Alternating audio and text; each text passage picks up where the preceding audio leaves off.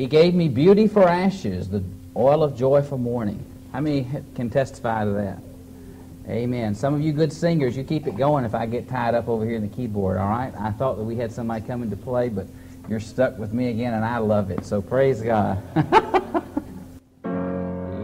He gave me beauty for ashes, the oil of joy for mourning, the garment of praise for the spirit of heaviness, that we might be trees of righteousness, the planting of the Lord, that He might be glorified.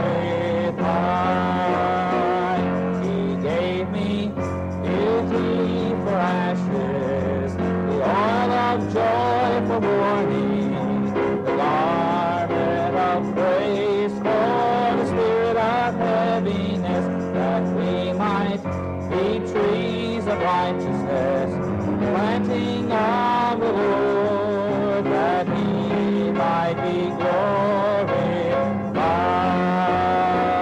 He gave me beauty for ashes, the oil of joy for mourning, the garment of praise for the spirit of heaviness, that we might be trees of righteousness, the planting of the Lord, that He might be glorified. All the ladies, He gave me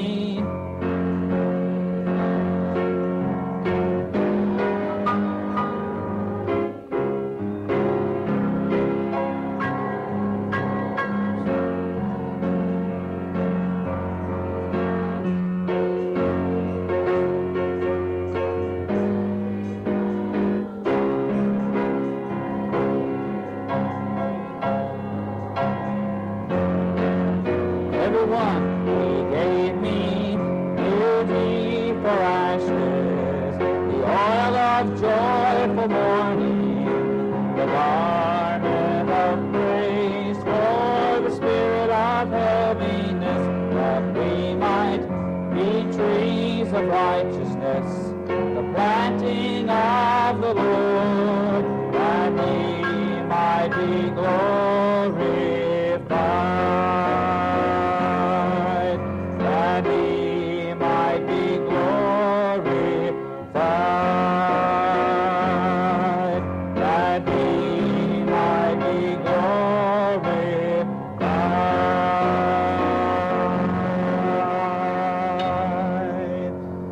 The circumcision, circumcised in the heart. Amen. We worship God how? In the Spirit. Sing it. They're kind of inhibited.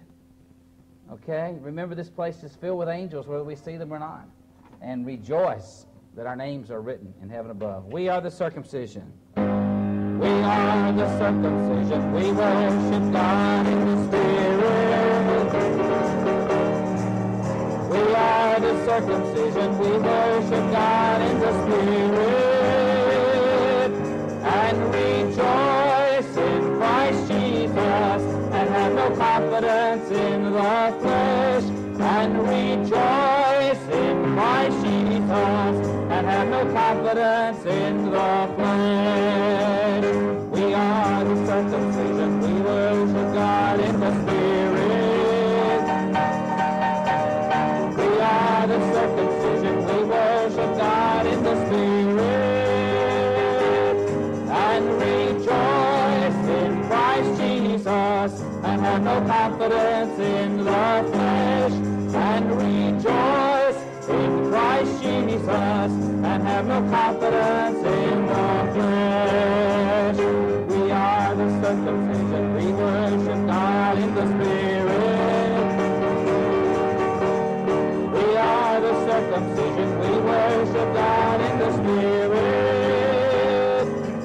and rejoice in Christ Jesus, and have no confidence in the flesh, and rejoice in Christ Jesus, and have no confidence in the flesh. We are the circumcision, we worship God in the Spirit,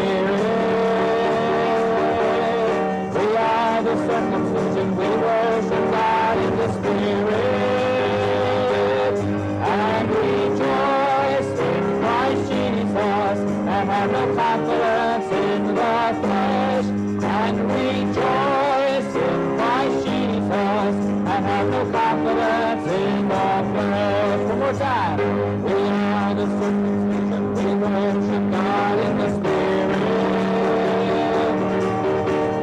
We are the circumcision, we worship God in the Spirit, and rejoice in Christ Jesus, and have no confidence in the flesh, and rejoice in Christ Jesus, and have no confidence in the flesh, and rejoice in Christ Jesus, and have no confidence in the flesh, and rejoice in Christ Jesus, and have no confidence in the flesh.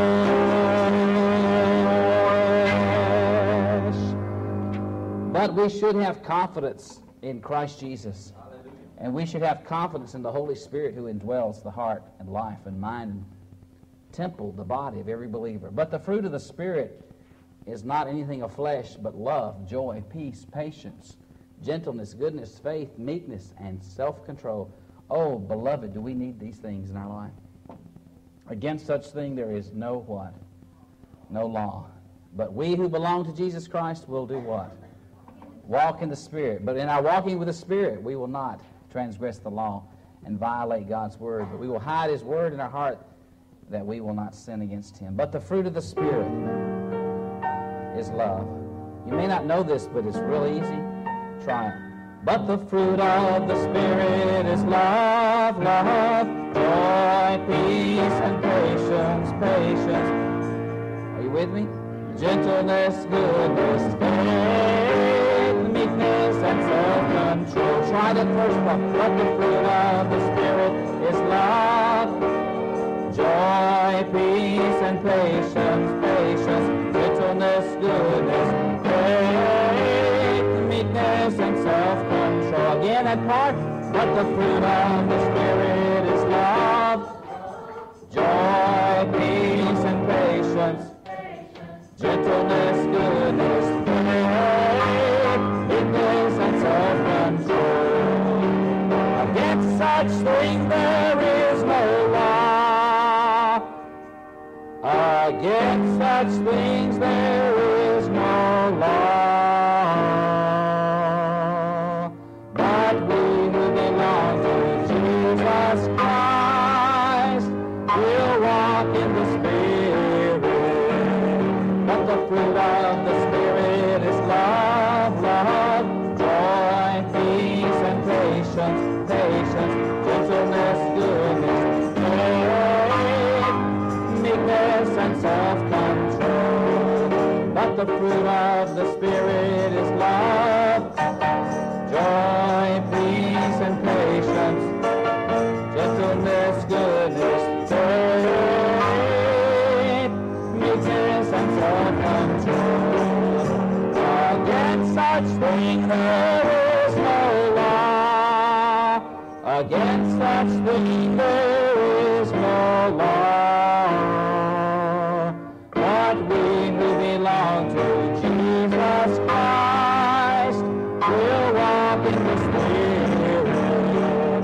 Yes, against such thing there is no law. Against such thing there is no law. Excitement here. But we who belong to Jesus Christ will walk in the Spirit. Yes, we who belong to Jesus Christ will walk in the Spirit. Amen. You like that song? That a good one? That's a good way to learn two verses of Scripture, or is it one? Help me out. Is that one or two? Two verses of Scripture. Is that Galatians 5, 22, 23? Praise the Lord. That's a wonderful way to learn it, isn't it? That was written by a parent at a school where I was principal up in Norfolk. Who knows, God's probably using you to write songs. So share them with Sonny Gale or me, and if you don't have a tune, we'll find one. And if we need something there to add to it, just share it. And that's how we grow together, the fruit of the Spirit. One last chorus tonight. His name is wonderful. His name is wonderful, Jesus, my Lord. Most of you know that. If you need it, it's also in the hymn book under His name is wonderful. What page? Does anyone have that? If you need it, just shout it out, okay? His name is wonderful. His name is wonderful. His name is wonderful. Jesus, my Lord. He is the mighty King, Master of everything. His name is wonderful. Jesus, my Lord. He's the great shepherd, the rock of all ages. Almighty God is He. Bow down before Him, love and adore Him. His name is wonderful, Jesus, my Lord. His name is wonderful. His name is wonderful. His name is wonderful, Jesus, my Lord. He is the mighty King, Master of everything. His name is wonderful, Jesus, my. Sing unto the Lord, your name is wonderful. Your name is wonderful.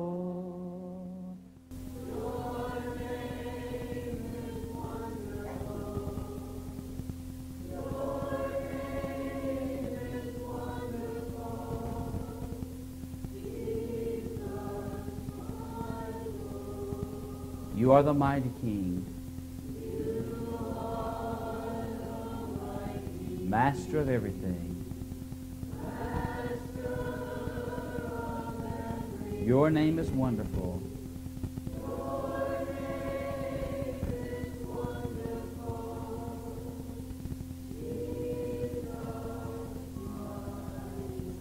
You're the great shepherd. You're the great shepherd, the rock of all ages. Almighty God, you are. Almighty God, you are. And I bow down before you. I love and adore you. I love and adore you. Your name is wonderful, Jesus, my Lord. There's one provided for you in the pew there. You know, you just don't really get the benefit of sermons that are expository in nature unless you read the Scriptures along with the person who's ministering. So I encourage you to look in the Bible before you. 1 Corinthians chapter 4. Verse 6. Now these things, brethren, I have figuratively transferred to myself and Apollos for your sakes, that you may learn in us not to think beyond what is written, that none of you may be puffed up or arrogant on behalf of one against the other. For who makes you differ from another? And what do you have that you did not receive?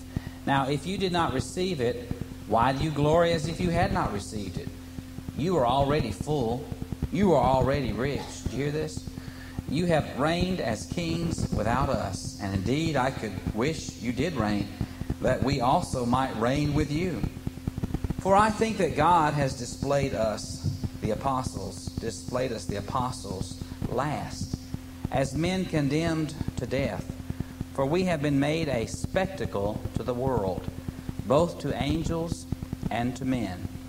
We are fools for Christ's sake, but you are wise in Christ. We are weak, but you are strong. You are distinguished, but we are dishonored. Even to the present hour we both hunger and thirst, and we are poorly clothed and beaten and homeless.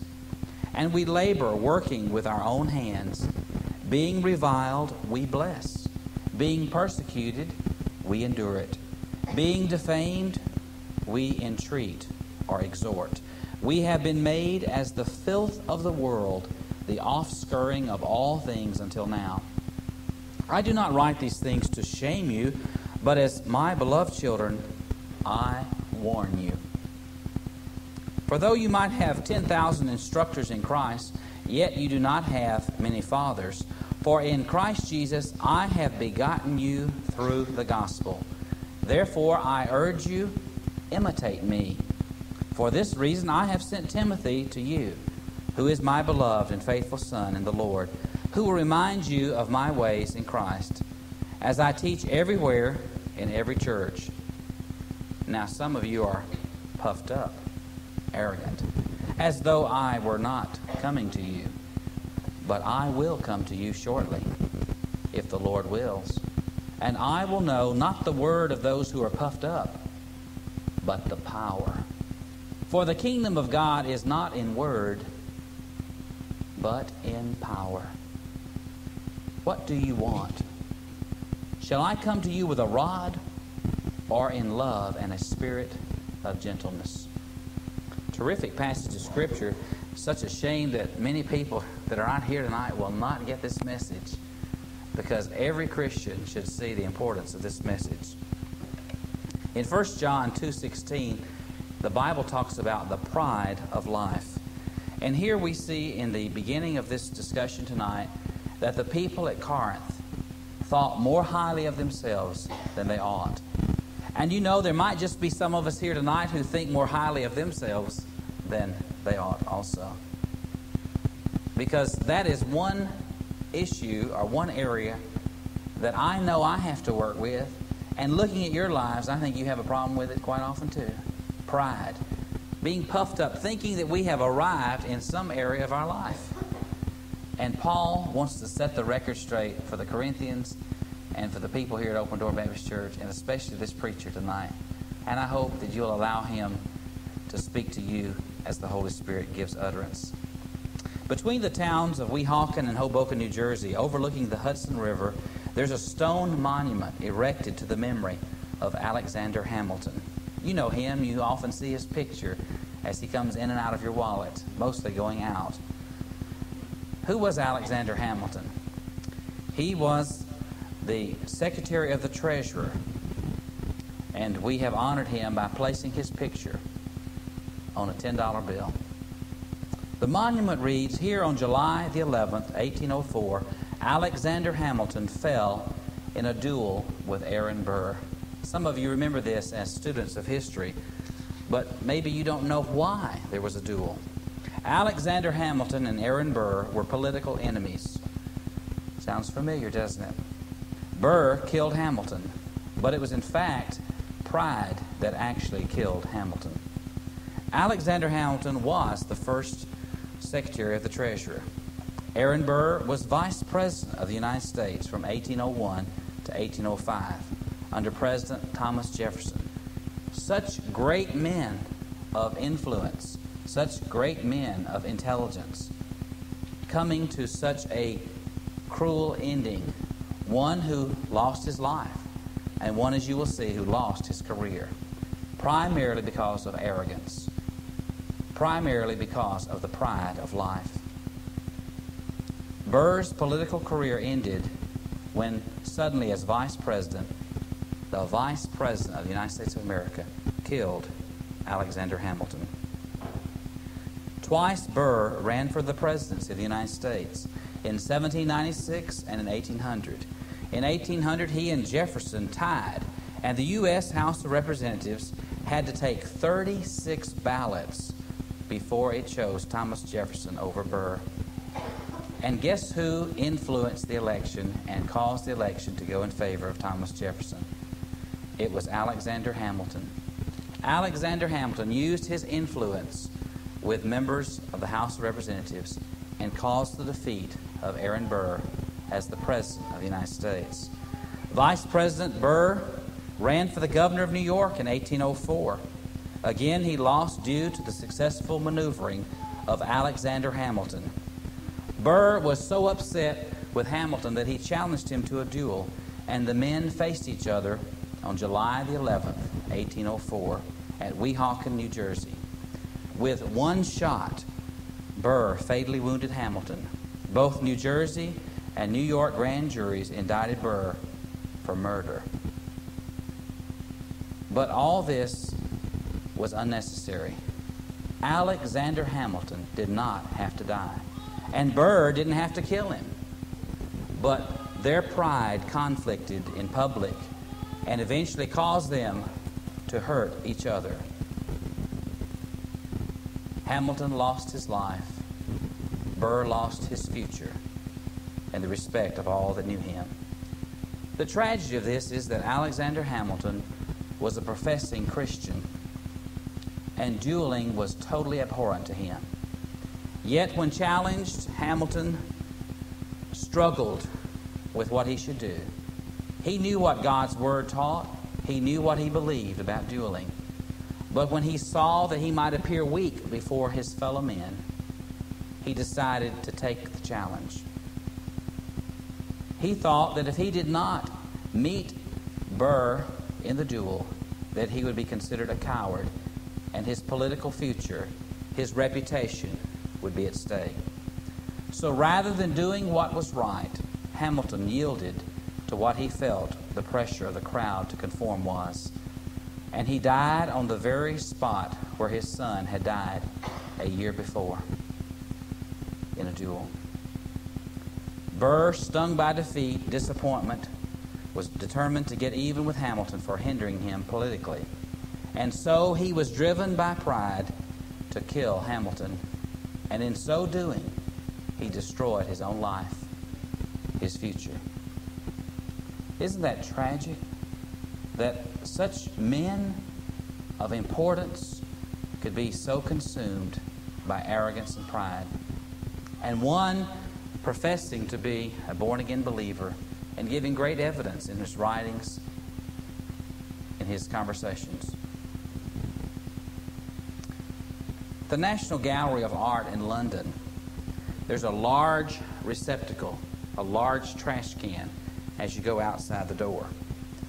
When the doorman was asked how this receptacle was used, since there was no apparent trash in it, he replied, "That's where all the young art students drop their conceit as they go out of the art gallery."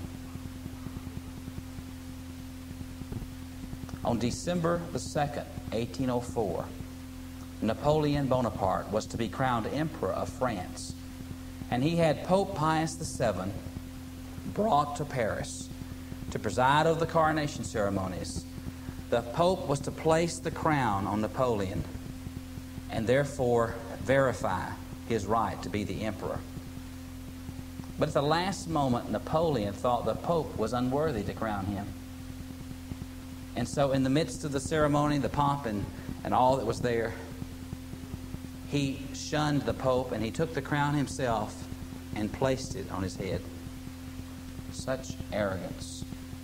Such arrogance. And yet, we see arrogance and pride constantly in the church today.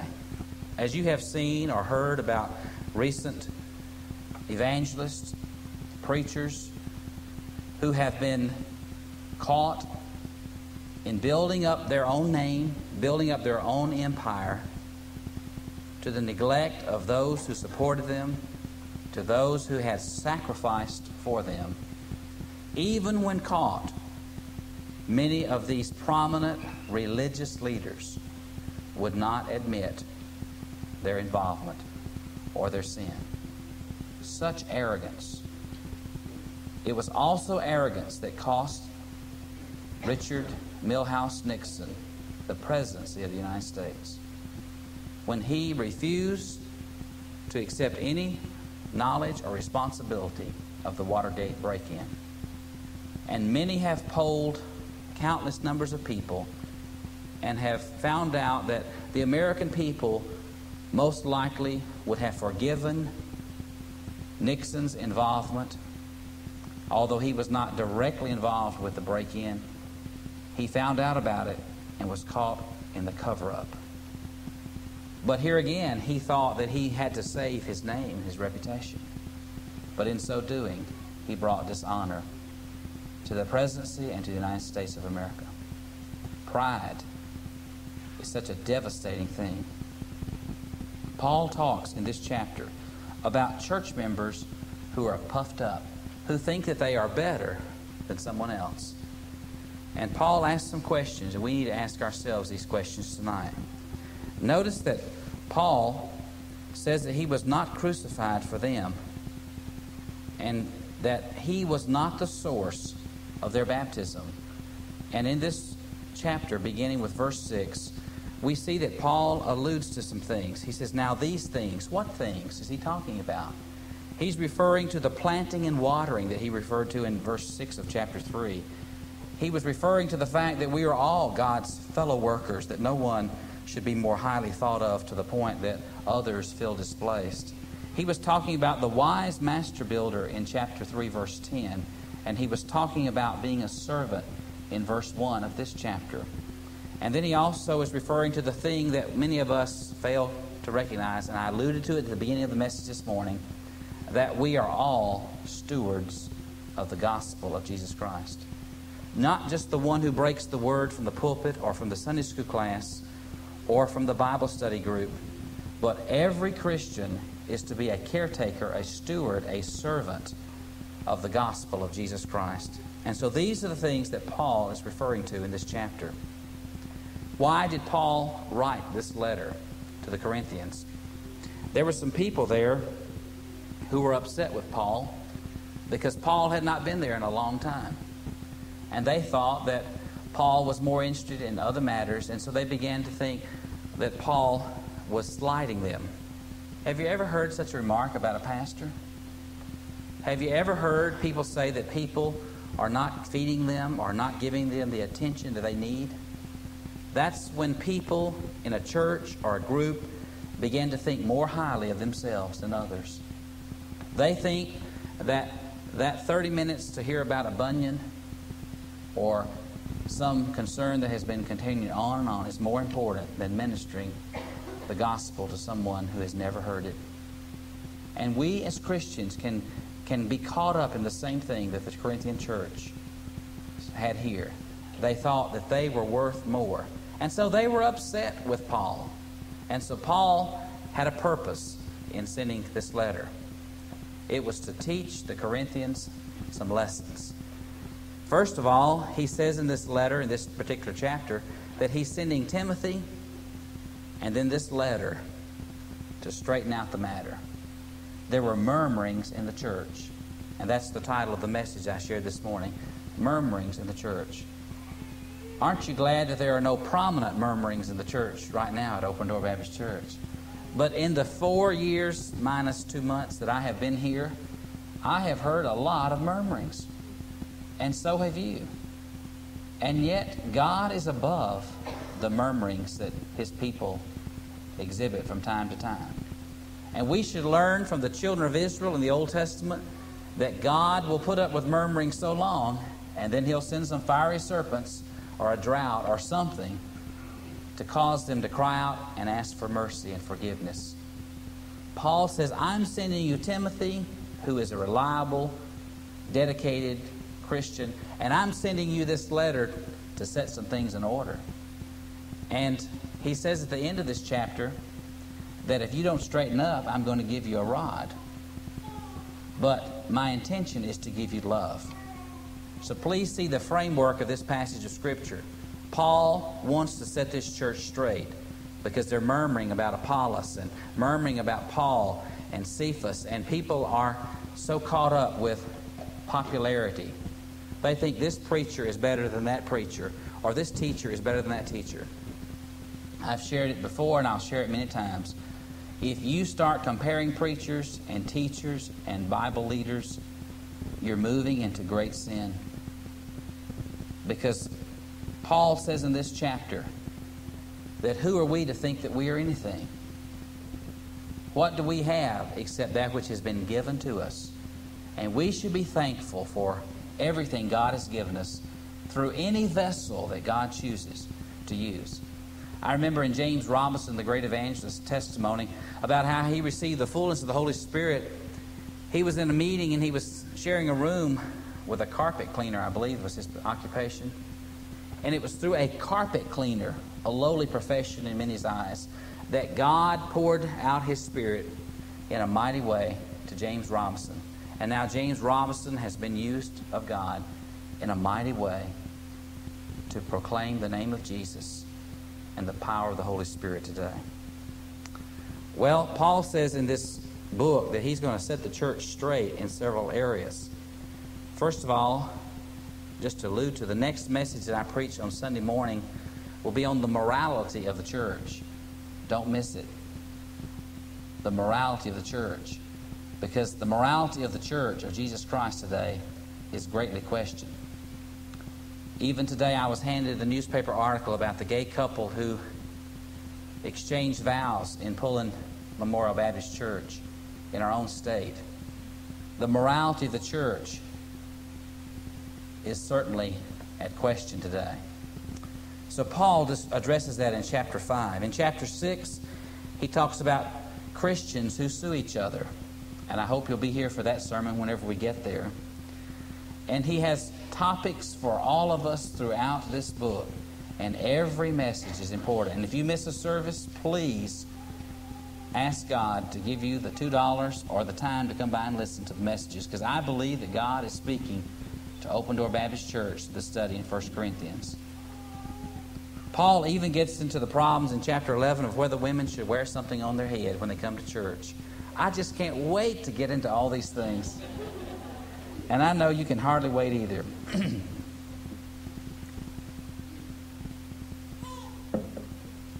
Paul addresses arrogance in the church here.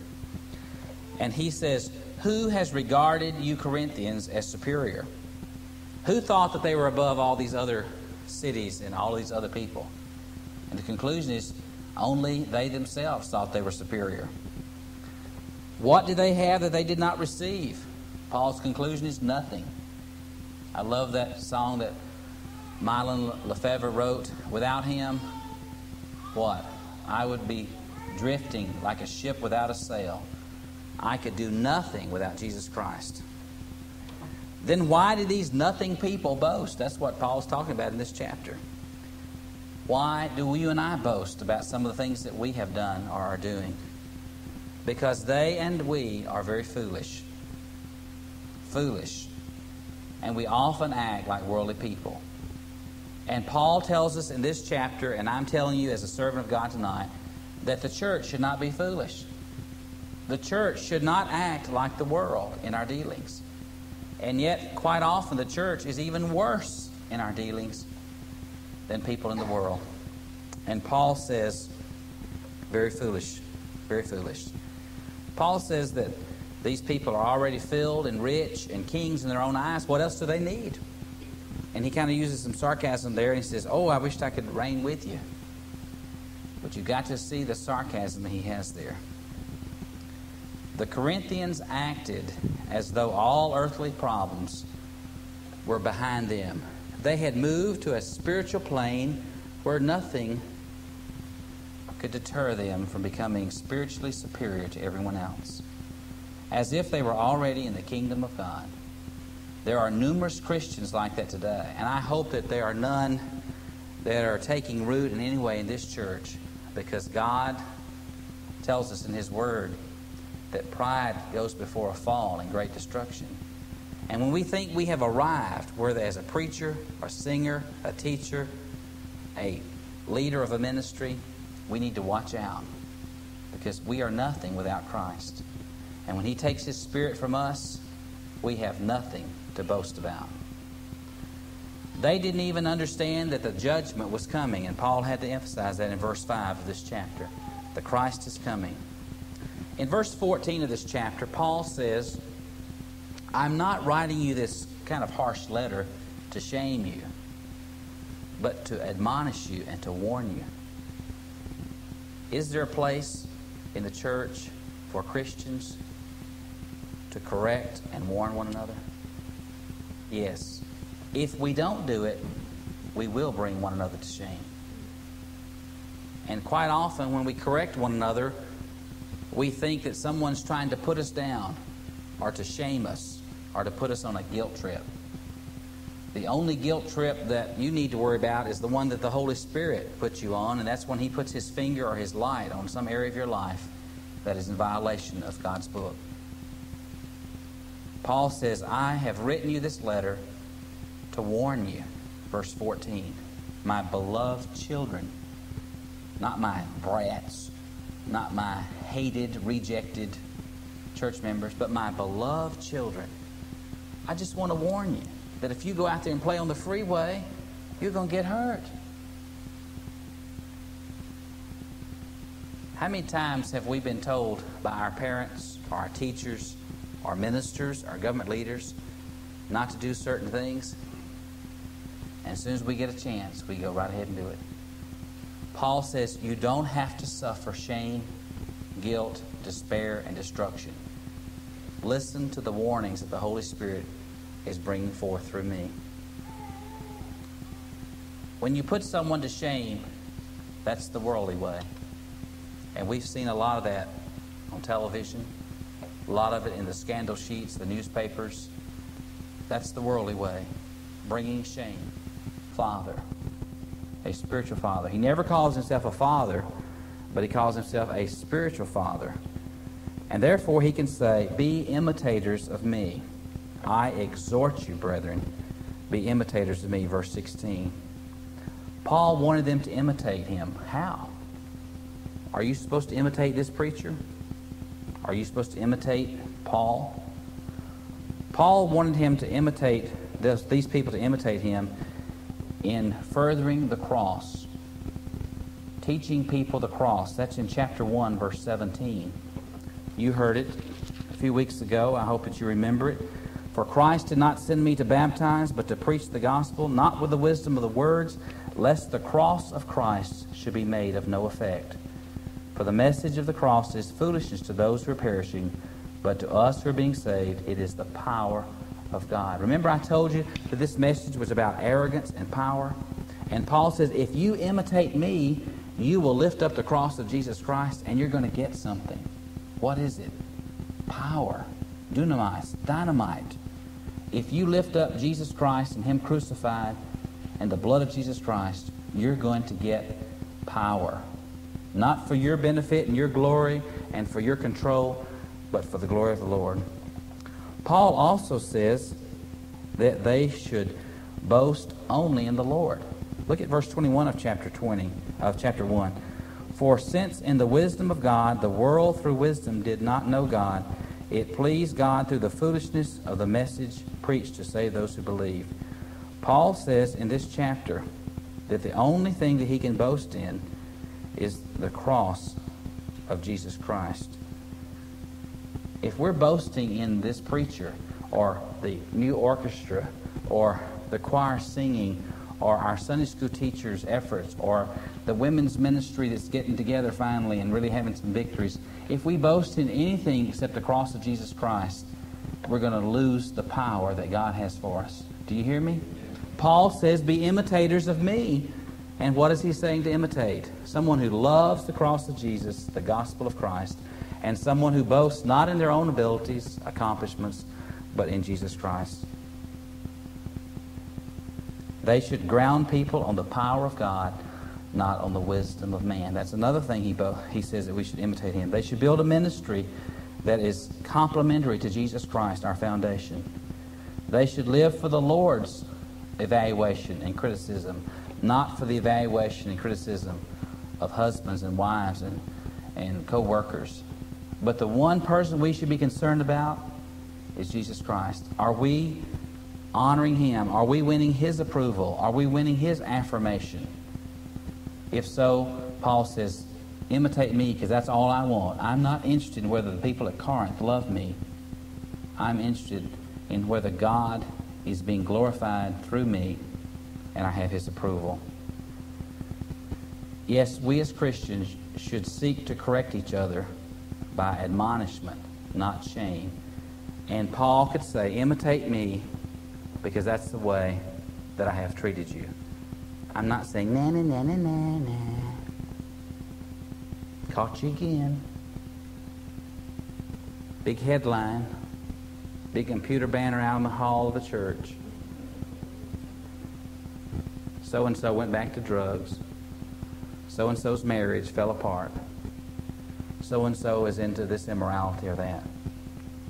Paul says, warn one another, but don't shame one another. These people are complaining because Paul hasn't been there in a while. And you know that old expression, when the cat's away, the mice will play? Well, that's exactly what happened here at Corinth. Paul was the pastor and founder of this church, and he's been gone away for a while, and the people are playing church. We had 17 sermons on that. A lot of you got all upset about those sermons because it went too far, but I want to tell you that every one of them came from the heart of God.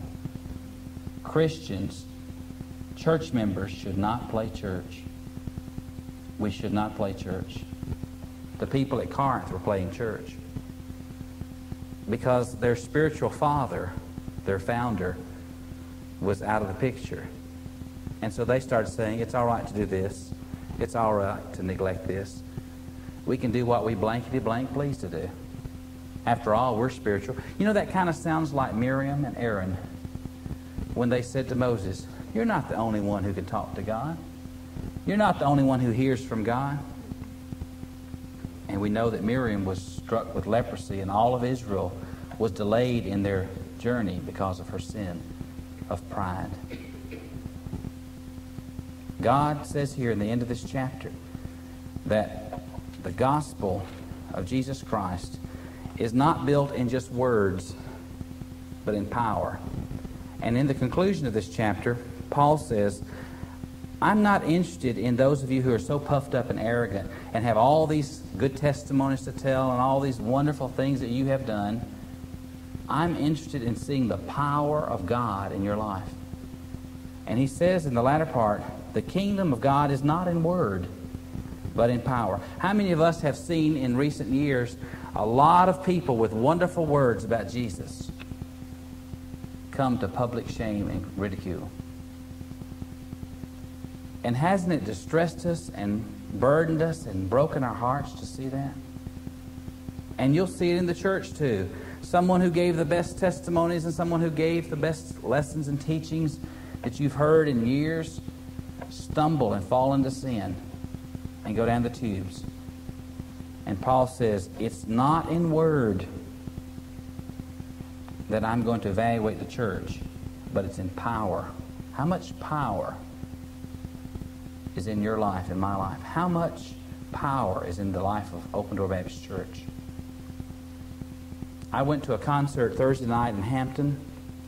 About 3,000 people were in attendance. Steve Green sang and shared in testimony, and the power of God was there.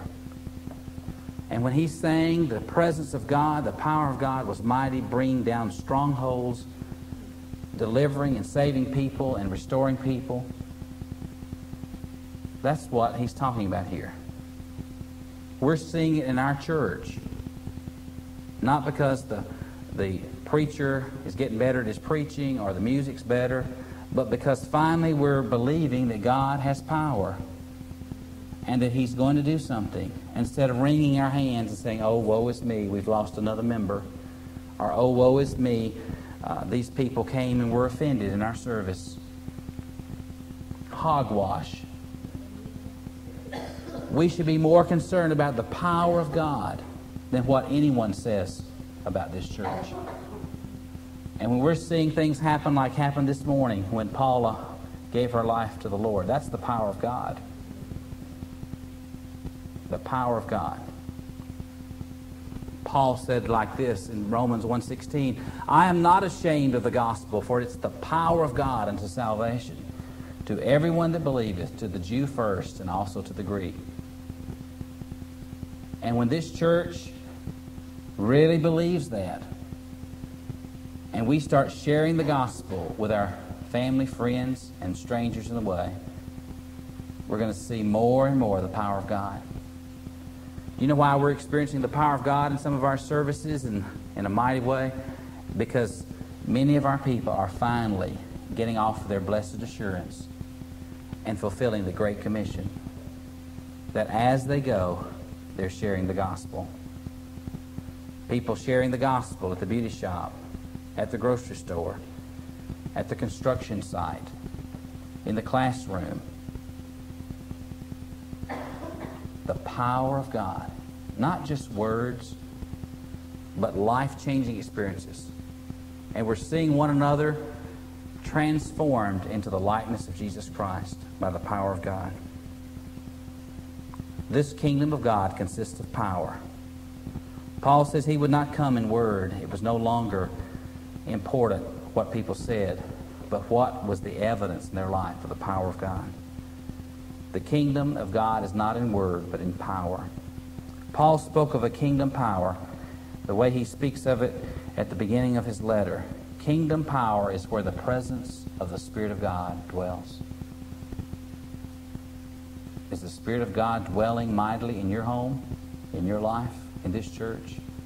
If so, there should be some changes, some dynamite. When dynamite goes off, what happens? Things get rearranged. Things get changed. The power of God. Paul said in chapter 2, verses 4 and 5, "And my message and my preaching were not in persuasive words of wisdom, but in demonstration of the Spirit and of power, that your faith should not rest on the wisdom of men, but on the power of God."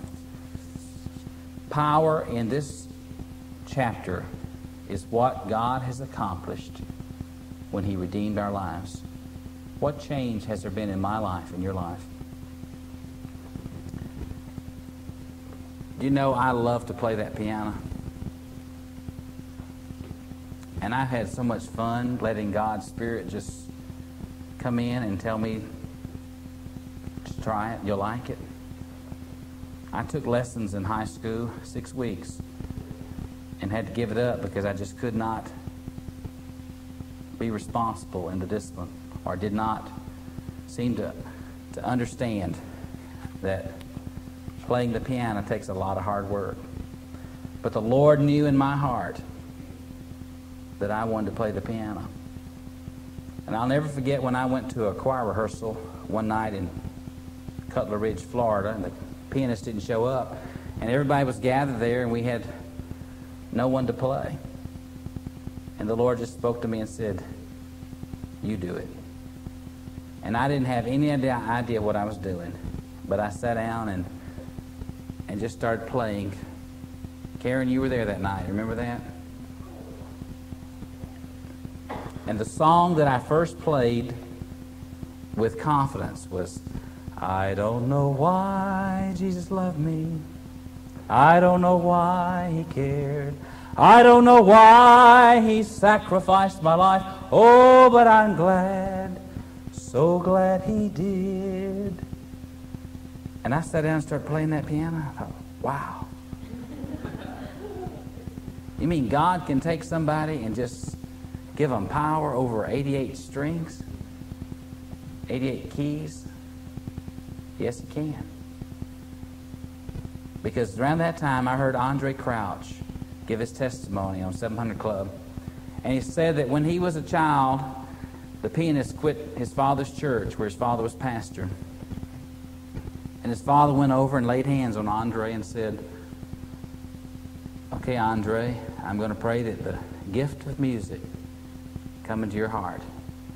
And the power of God is going to take over. And you're going to play the piano and other instruments. And you're going to write songs and you're going to lead music." A little child. And that pastor prayed and believed in the power of God. And the power of God came on Andre Crouch, and he began to play as a little child. And if you know anything about Andre Crouch, he wrote, "The blood will never lose its power," because he had experienced the power of God. He wrote, "My tribute to God be the glory, great things He has done."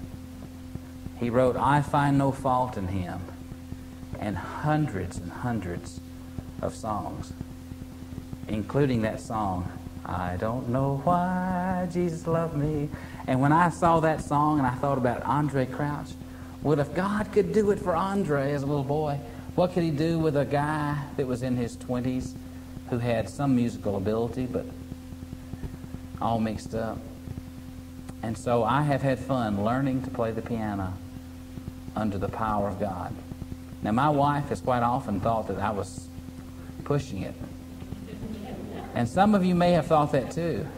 But you know, I'm taking Paul's advice. I'm not listening to the criticism of man. I'm just believing that God is going to use these hands with a keyboard. And somehow I just sit down there and start playing. And some of you must admit, you must be honest in church, that I am improving. Not by anything of my own ability, but by my availability. And there are people here tonight who God wants to realize that the power of God is available in your life. It may not be to play the piano, but it might be something else. I knew a guy in college who was a monotone and he wanted to sing. I don't think I've shared this one before, but he wanted to sing for so long. And he was horrible.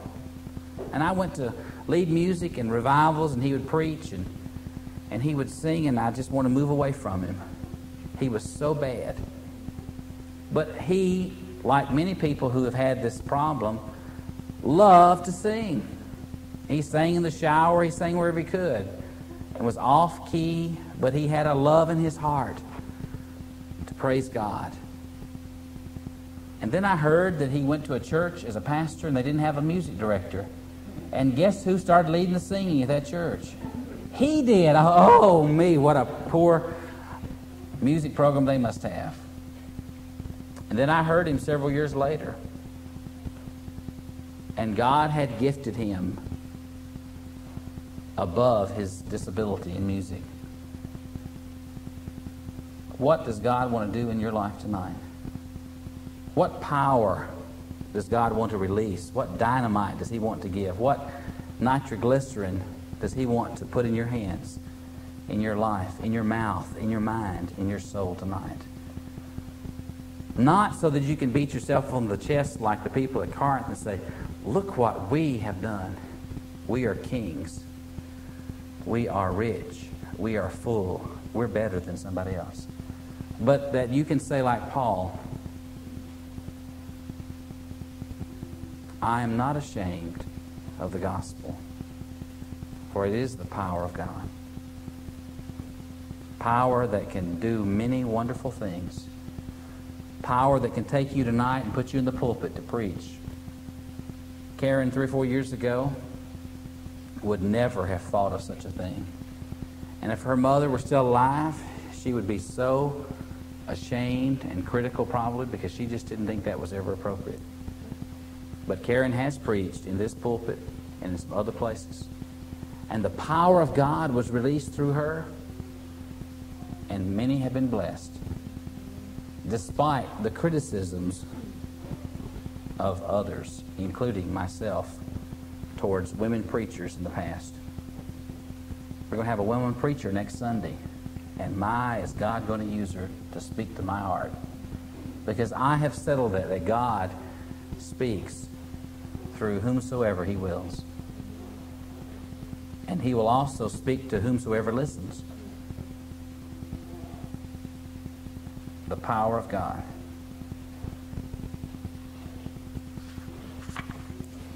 Even that noise. One day can be transformed into a mighty praise unto the Lord. Amen. Well, that was my introduction.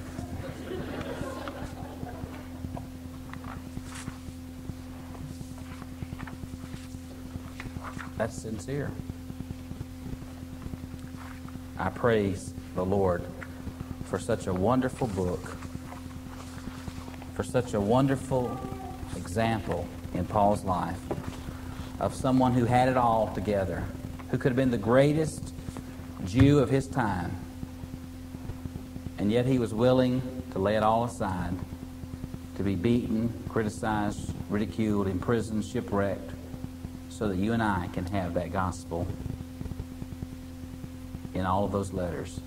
Aren't you thankful that God can even take intelligent, educated people and use them in spite of themselves?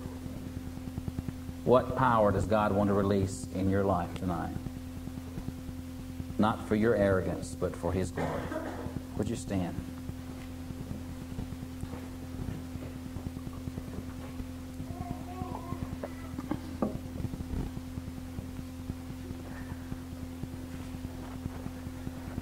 Is there some hidden desire in your heart tonight? Maybe you, like me, have wanted to play the piano. Maybe you've wanted to sing solos in church. Maybe you've wanted to teach a Sunday school class. Maybe you've wanted to be a soul winner and bring someone to the altar each week who you have won during the week as your trophy for Jesus Christ. Maybe you want to be a soul winner and you just don't have the power in your life. Maybe you want to be able to lay hands on the sick and have the gift of healing. God only knows what's in your heart. But I just believe that if you will seek God's power in one area particularly tonight, that God will gift you with His power in that area if you will use it for His glory.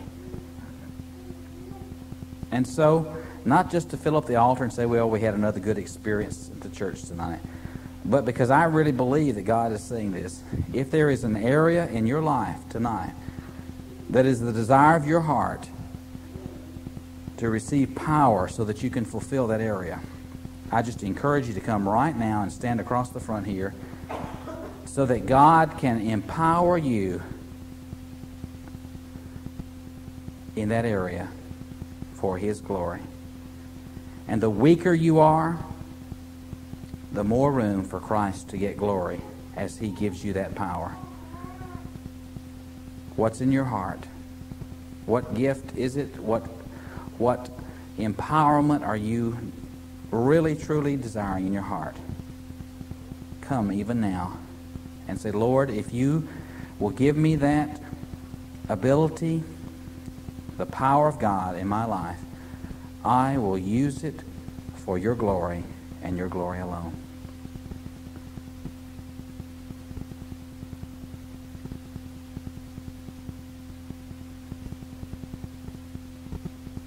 Every good and perfect gift comes from the Father above. It's gift-giving time. It's even greater than Christmas. It's greater than a birthday.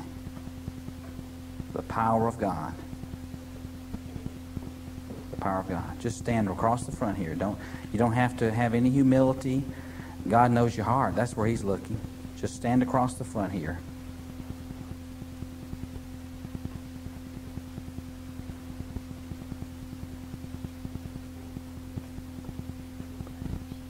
Right across the straight line, right across the front here. Good straight line. Part of having authority is being obedient. If you can't follow authority, you won't have much power.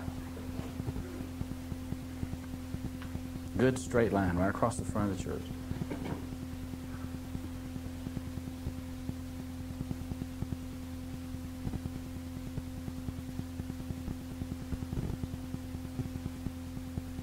Father, I know that you are working in some lives here tonight, and that everyone that's here, Lord, was especially selected to be here, to hear this message